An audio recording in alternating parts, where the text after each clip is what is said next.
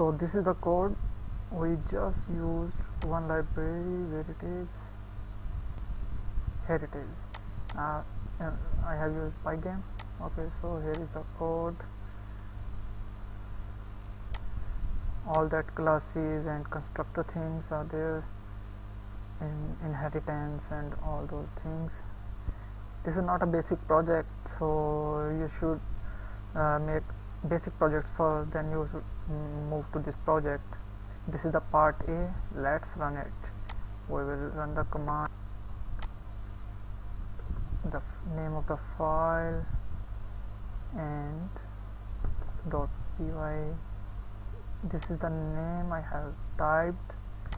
Just enter.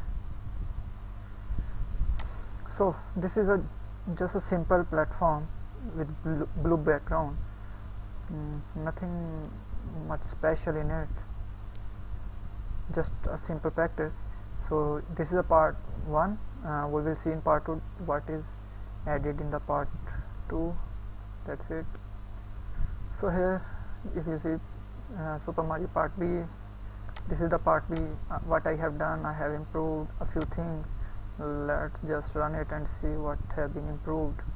So in part B, same blue background and a simple platform, but here if you can see, moving platform is added.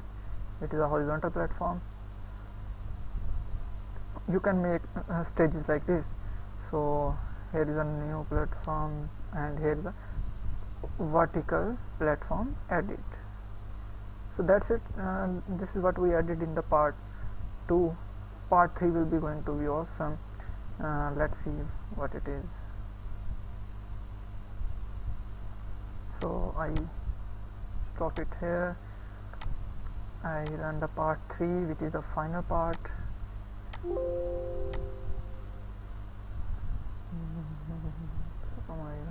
here it is.